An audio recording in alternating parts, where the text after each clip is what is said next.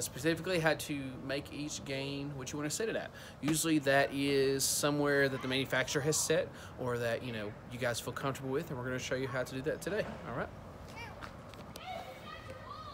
All right, so we've got an MD8K.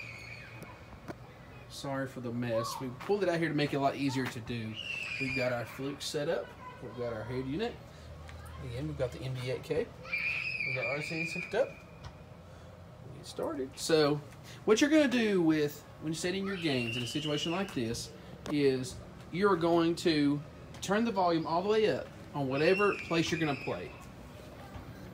So on this one, we're going to set this one at volume 51, right? We're going to set her at 51. Whatever frequency is your peak frequency. So we're going to set this one at 50. Bass knob all the way up because that's the top you're ever going to use. What is that noise? As you can see, she turns on. About at 105 volts. Sorry, the track's changing on us. As you can see, so what we're going to do is we're going to take our gain, the far left where it says level, and we're going to move it around until we reach to that point. Now you want to keep the frequency the same, and everything else you want to keep the same. The voltmeter, AC voltage, just like how we had it in one of the last videos. She's all wired up. I use simple banana type plugs for that to make it easy. So my teammate here is going to continue to reset the track because our head unit's acting up. So I'm going to show you what it's like right now. I've actually got it set to 103.9, 105, around that range. So I'm going to turn it down. As you can see, as I twist down, the amp turns down. Now, we've decided that this one is good for 105 volts, is what we set this one at. So I'm going to reset this one to show you. So as you can see, everything's wired up.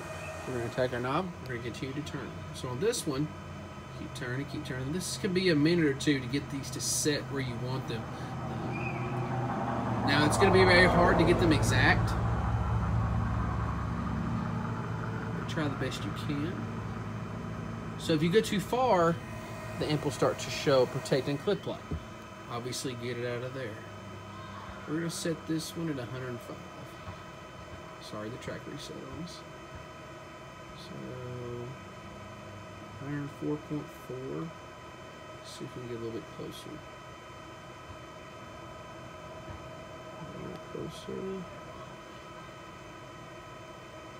Alright.